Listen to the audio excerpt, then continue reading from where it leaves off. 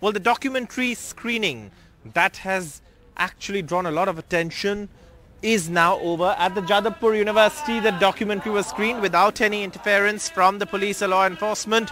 Now you can see, of course, people leaving after viewing the documentary. So clearly, in Jadavpur University, organized by the SFI, the documentary screening has, of course, gone off without any kind of interference from law enforcement. And that's perhaps what is starkly different from what we've seen in the national capital.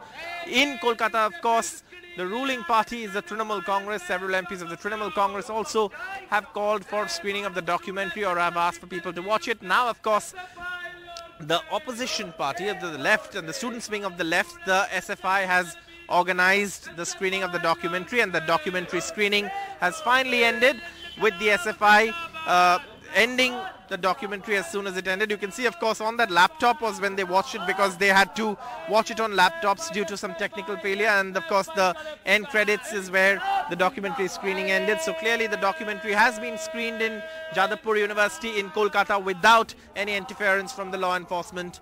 And that's, of course, the latest on the screening of this documentary, and more such calls for screenings have been given at other universities in Kolkata. With camera person Aniruddha Tripathi at the Jadavpur University campus in Kolkata, Saurabh Gupta, NDTV.